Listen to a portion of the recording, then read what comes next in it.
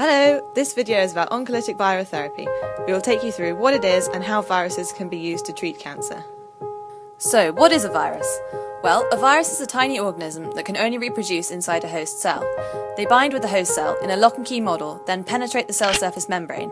Once inside, they grow, and when they multiply, they cause the cell to burst, releasing the viruses to bind with other cells.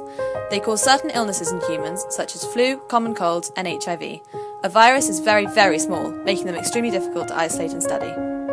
Let's look a bit at the history of virology. Viruses were first recognised in the 1800s, and since the mid-1800s it has been noticed that cancer patients with a non-related viral illness experienced a reduction in the size of their tumour. Since the 50s, many tests and trials have been conducted.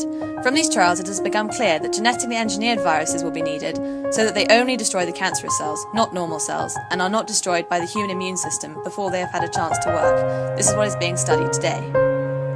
So how does the virus destroy the cancerous cells? Adenovirus is a virus that is a common cause of coughs and colds. It is commonly used for this kind of cancer treatment, so let's use it as an example. The virus has certain proteins on its surface that act as the keys for binding. Certain cells have certain receptors, these are the locks. Normal cells have readily expressed receptors, called CAR receptors, to which the adenovirus readily binds.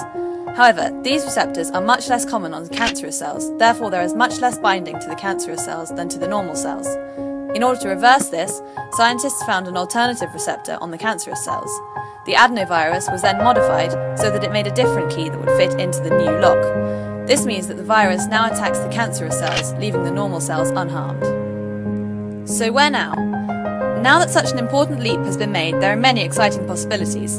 For example, it has been found that the use of ultrasound can improve the distribution of the virus, and also it is hoped that in the future viruses will be used in a cancer vaccine.